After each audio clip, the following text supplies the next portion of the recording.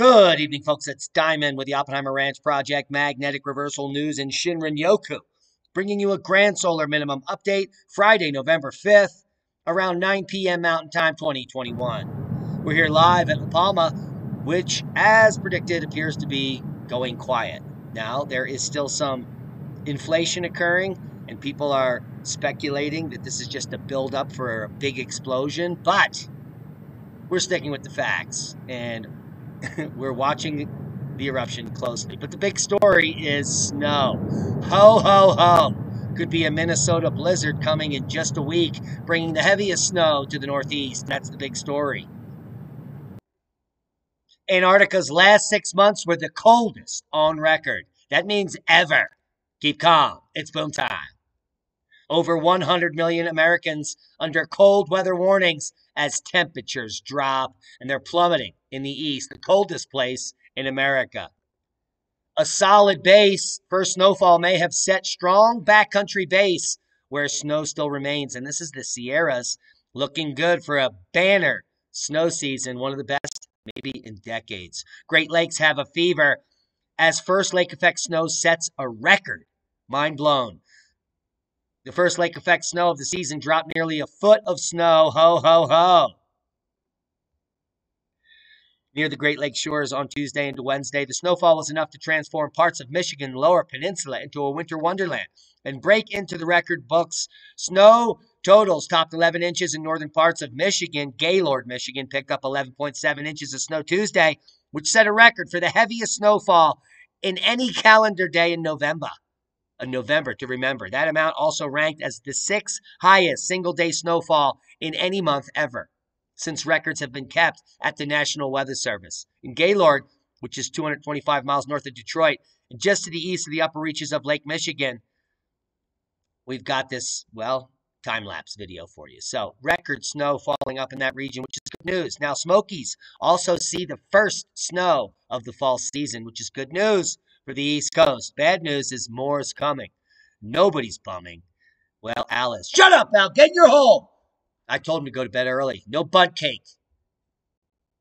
So what we're looking at here rolling out is heavy snow in the northwest. Let's just pause this up. This is through Tuesday.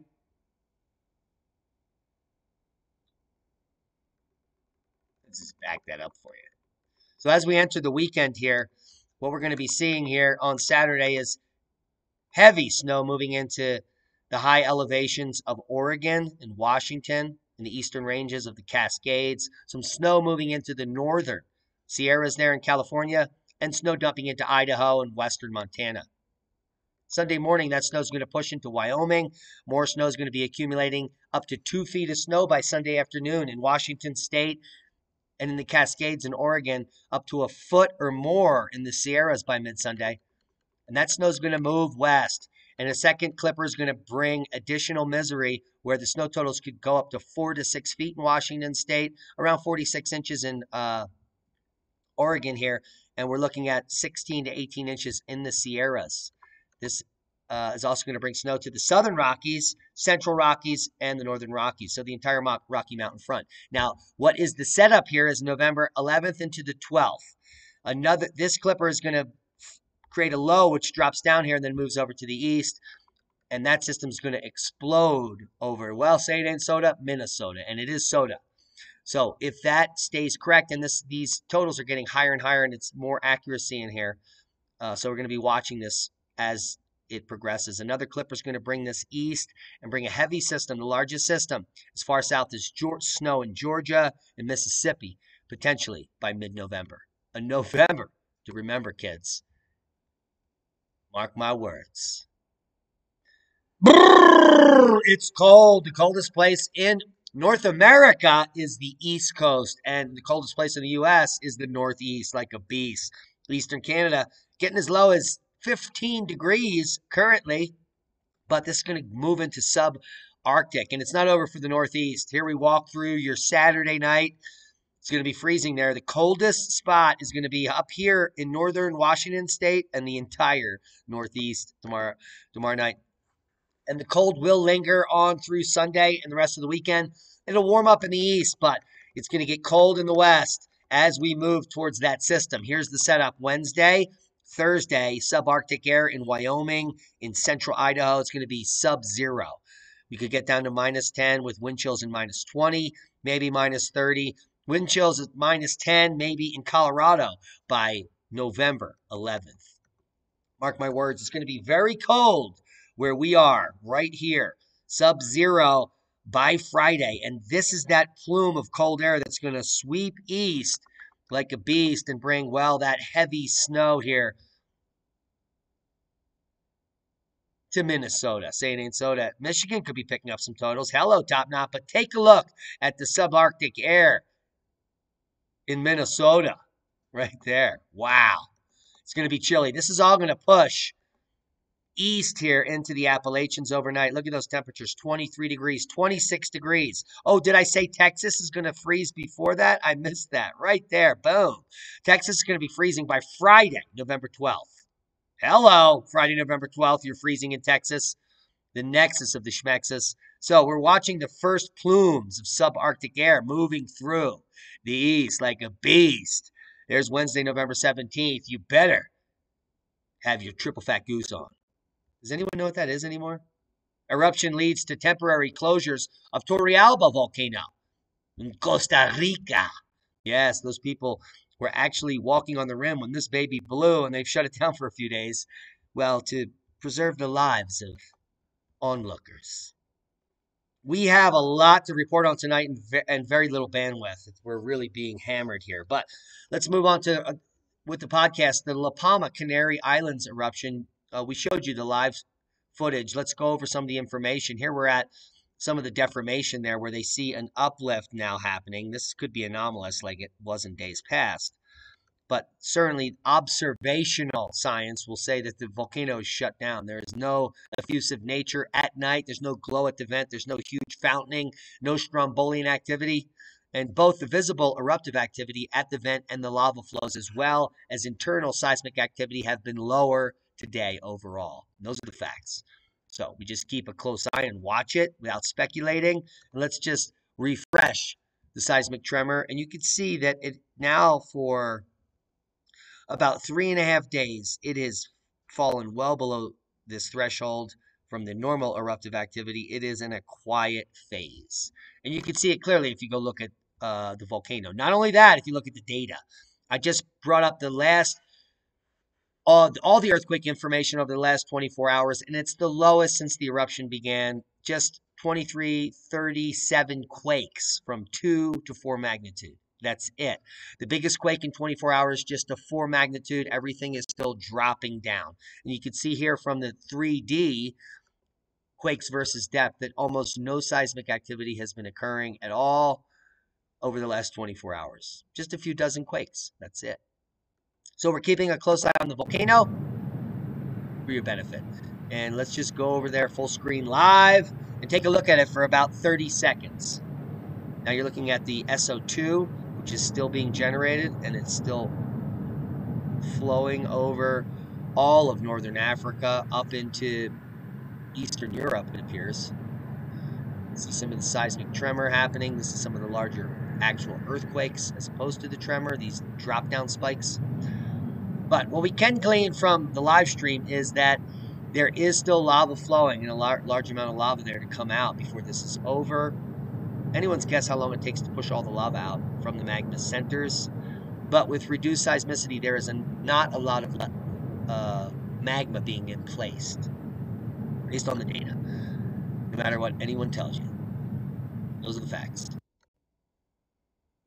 Now, what we should be worried about is Karimsky over in the Kamchatka Peninsula. Powerful eruption with huge ash cloud drifting over the Pacific happened about 36 hours ago. No one reported on it except Volcano Discovery. This is a huge plume. Could be a VEI2 eruption all its own from this puff. It's just in such a remote area that the only data we get is from Himawari. Yes, these high altitude satellites. 2 powerful explosions occurred at the volcano from its crater 36 hours ago. Huge, dense ash clouds with dimensions of 400 by 560 kilometers and 280 by 80 kilometers, respectively, were reported. These are huge plumes. And there's still more booms going on because here we are at Worldwide Volcano News Update. Karimsky is the top of the list, still puffing and passing with ash aloft to 18,000 feet. So we have other volcanoes on the plate, not just the one that everyone is obsessed about. Let's talk about Iceland real quick. Let's look at the whole country. Earthquakes in the last 48 hours. We've been keeping a close eye on Askja up here, and well, it does not disappoint. There is another little cluster of seismicity happening on Reykjanes and Askja tonight again. And what does that mean for you? Well, for those that don't watch the show regularly, this screen is white because it has no information on it. Oh, there it is. Askja. You ask you a question, I'll give you an answer. Askja volcano. The eruptive history is quite spectacular. No, it's VEI2, but back here, this is what we're worried about. Yeah, the Dalton minimum eruption of VEI5 at the caldera. Another VEI5 back around 10,000 years ago. Well, actually 11,000 years ago. Does that sound familiar? So this is a grand solar minimum volcano. This is a magnetic reversal volcano. This is a large calderic volcano that can blow to VEI5. Is it boom time? Well, it could be. The spread and the amount of seismic activity and the scale could be setting up for a VEI5 calderic explosion from Askja volcano. In Iceland, coming soon to a boom near you. Now, examining the 1,800 plus young volcanoes in the U.S. Southwest is a hobby of mine, which is why I moved out here 7 years ago. And I have visited dozens of not only the calderas and the cinder cones, but also the lava flows on the surface. And there's so much recent volcanic activity here. It definitely has something to do with the end of the empire, let's say, when all of the Pueblo people made a mass exodus around 1300 AD here. Well, the volcanoes in the Southwest were erupting about 1,000 years ago. That would put it at about 1,000 AD. So stuff got really bad down here, and they probably wanted to pick up and go somewhere nice to vacation, in my opinion. And when we have time, we certainly will do an expose on some of these youngest volcanoes in the U.S. Southwest that most people are completely unaware of. Tens, if not hundreds of square miles of the surface of the Earth in the Southwest where we live right now were covered with lava flows in the recent geologic past. And I'm not talking millions of years. I'm just talking hundreds, thousands of years. Not hundreds of thousands, hundreds and thousands of years ago. Just 1,000 years ago, there was major volcanoes erupting in Arizona and New Mexico. You learn something new every day. It might as well be something of importance. Now, Minnesota treated to some vibrant northern lights, as well as South Dakota and everywhere that was above 47 north latitude. They picked it up, and we're going to put it down. Take a look at the northern lights in Minnesota from the most recent geomagnetic storm that we reported on just about 2 days ago. It was big, and we said it would be, and it did last. KP7 lasted for 9 hours, KP6 lasted for 6 hours, and KP5 for 3. Overall, the entire geomagnetic event lasted for about 18 hours, instability total 24-hour event. Now, this isn't the type of event that would shut down the grid. We'd be looking for KP9 for 3 of these spikes, a drop down and another pulse at KP9, and a drop down. That could be a grid ender. That would take an X10 or greater directly facing us, which would be associated with multiple CMEs. And so this is a nice event because it's only M flares, and they called it a cannibal. All that means is that the M flare was faster than the previous CME. So two CMEs caught up with each other and create a big plasma wavefront, causing this instability.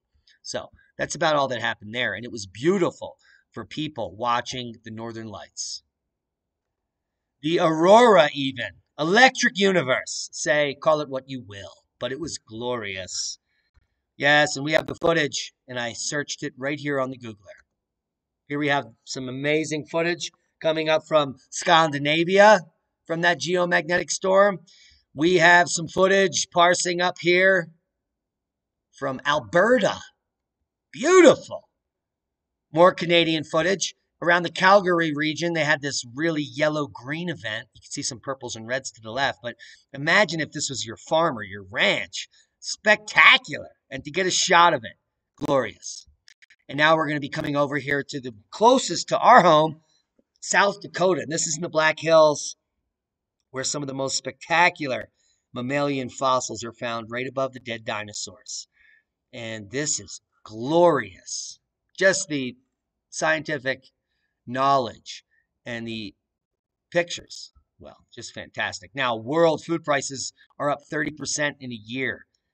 And this is a warning that we've been giving for half a decade.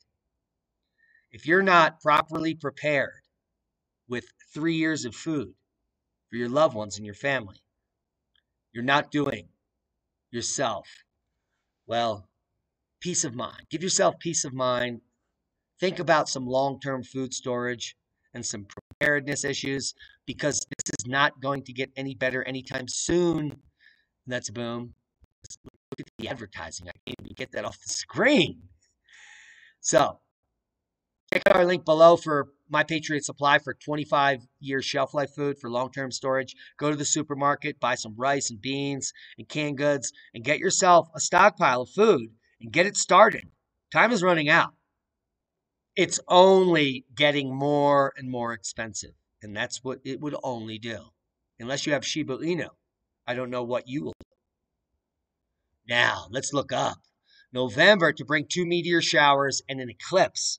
And if you're in North America, if you're in the U.S., well, most of us are going to see it 100%. Now, let's talk about the 2 meteor showers first. That's the Taurids and the Leonids. For the Taurids, look in the constellation of Taurus in the eastern sky. How many meteors? 6 per hour. That's pretty lame. That gets a 3 out of 10. I would agree. Now, the Leonids, you look in Leo for the head of the lion, you're looking for 10 to 20 meteors per hour, and that gets a 5 out of 10. But for the big show, we're talking November 18th to 19th lunar eclipse. Now, here are the details. You may get downloads. It will be awesome. It's free, and all you have to do is go outside and look up. The entire eclipse is visible in central Alabama, so good for you guys. Most of the moon's face dips into the deep part of the Earth's shadow, and boom, we have the entire map. No, we don't need your help. This is the map of the partial lunar eclipse for November 18th to 19th, which is going to be visible in all of eastern northern Siberia in Russia, all of Alaska, all of Canada, and everyone but the Northeast. They can suck it. It's going to miss out here in North America. Coming all the way down through Mexico into Central America. Even my friend who's in Costa Rica right now is going to be picking up a pretty good amount. If you're anywhere in this dark pink, you're going to see the full event. And all you have to do on this map that I'll link you below at time and date is to click on your area approximately. See, I just clicked on the map and it gave me Denver. It'll tell me the beginning starts at 11 p.m. The partial begins at midnight 18. The maximum of the eclipse is at 2 a.m. Partial ends at 3:47 a.m. and the penumbra ends at 5 a.m. where I'm at. So I'm in the most awesome spot in the entire eclipse, which is why I moved here. Well, actually, California is a little better, but obviously, Pagosa Springs is a billion times better than California on even their best day. And that's boom to knowledge. Why would you want to be surrounded by all those communists? Subscribe to the channel if you haven't. Share this with like-minded people. Be safe. We love you. Hope you got something out of the video. We do this because we love you.